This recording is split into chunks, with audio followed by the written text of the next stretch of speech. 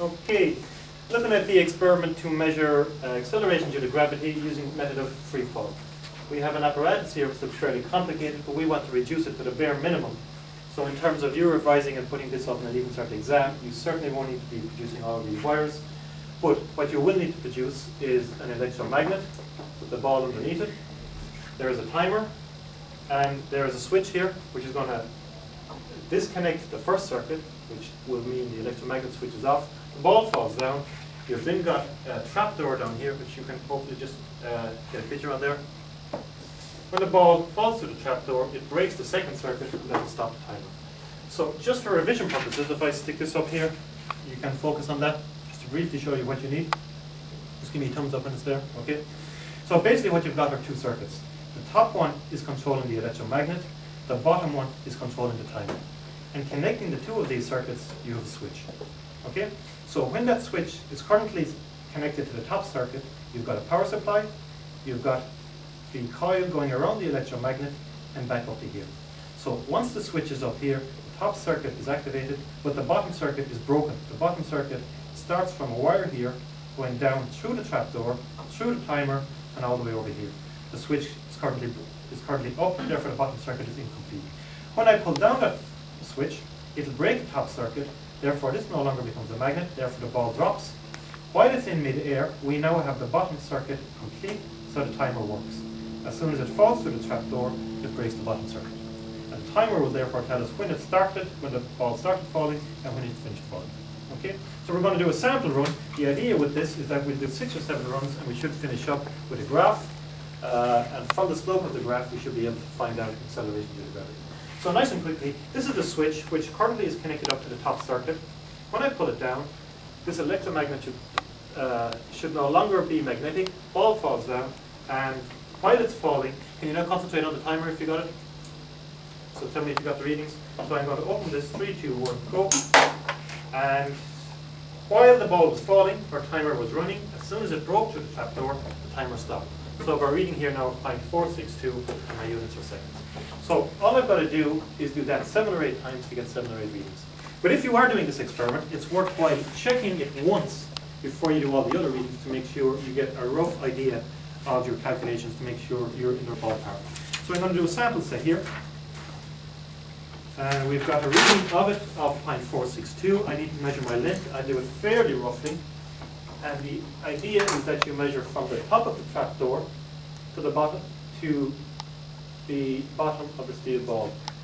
So let's get back on to make sure it's activating my electromagnet. Stick that up there. And roughly, this will take a couple of seconds from there up to there. And don't know if you can get that or not, Harry. Probably not. But it's about 103.6. So it's 103.6 centimeters. So my length is 103.6. My distance, my time is 4.62.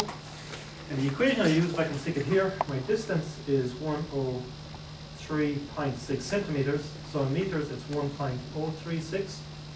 The time is 0.462 seconds. In fact, ideally, that camera should be looking over my shoulder. That will tilt down, will it, if I go over here? Can the camera tilt down up the readings there? You can make sense of them, just about. So the equation for free fall is S is ut plus a half at squared. If I go back over, initial velocity goes to 0, so it's S is a half at squared. And my acceleration is acceleration due to gravity, so it's S is g over 2 t squared. So if I have a value for S and I have a value for t, I should be able to get a value for g. So cross multiplying, g is going to be 2s divided by t squared. So it's 2 times 1.036 divided by my time, which is 0.462, all squared. And if I work that out in my calculator, I get an answer of 2 multiplied by 0.036 is equal to that, divided by 0.462 squared equals 9.7. So 9.7, and acceleration due to gravity should be 9.8, so it's there or thereabouts. Okay? Now, if you're asked this in your leaving cert exam, you've got to be able to explain how you carried out the experiment, and in doing so, you have got to be able to explain how you obtained a value for each variable. In our case, there are two variables, so you've got to mention how you got a value for length and how you got a value for time. And you will then say what you changed in order to get a second set of values. So in this case, you would have decreased the distance and gone a second time. Right? You then finish up with a graph, and the graph in this case is s against t squared. And from the slope of the graph, you can work out a value for acceleration due to gravity.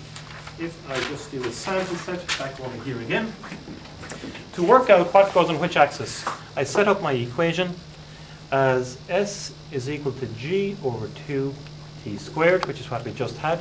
Compare that to the general equation for a line, y equals mx, and that therefore tells me that s goes on the y-axis, t squared goes on the x-axis, and what I should finish up with is a slope corresponding to g over 2. So the slope of my graph is g over 2, therefore if I want to get g, it's going to be equal to 2 times the slope. Okay, and that's pretty much it. So apart from that, the only thing I have to talk about is possibly sources of error.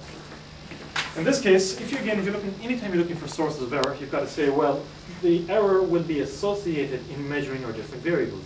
Our two variables were time and distance. So the problem associated in measuring distance, as you could see, was parallax error here in reading my meter stick, or in this case the measuring tape, and deciding which point here lined up with the bottom of the ball. So that's parallax error. So to reduce parallax error, I want to make the length as large as possible. So the source of error is parallax error associating in measuring length. To reduce that, make the length as large as possible, or certainly make it greater than 50 centimeters for each reading. In using the time, the second variable we measured is time, and there was a source of error there. And the big problem there is we wanted this timer to kick in as soon as I switched off that circuit. As soon as I switched that circuit, I wanted the timer to start. That should correspond with the ball falling. However, because that's an electromagnet, it may take a fraction of a second between the current switching off and the ball falling. Therefore, the timer here is running while the ball may not have fallen. So the time I get here might actually be a little too large than what the actual time was. The reading is larger than what the reading should actually be. And to get around that, the best way of doing it is maybe doing this 3 times and taking the shortest possible reading, okay, of the 3, or the alternative is to make sure the ball falls a little bit more quickly, is to put a little piece of paper or a little piece of cardboard in there and hope that it sticks, and this way it should lose its magnetism. This should fall down a little bit quicker because it won't feel the effect of the electromagnet as quickly or as long, and therefore it will fall down quickly. So precaution would be to put a little piece of paper or a piece of cardboard up there, or alternatively to do this 3 times, and not, as we would do in many other experiments, you don't take the average. In this case, you'll take the shortest possible time.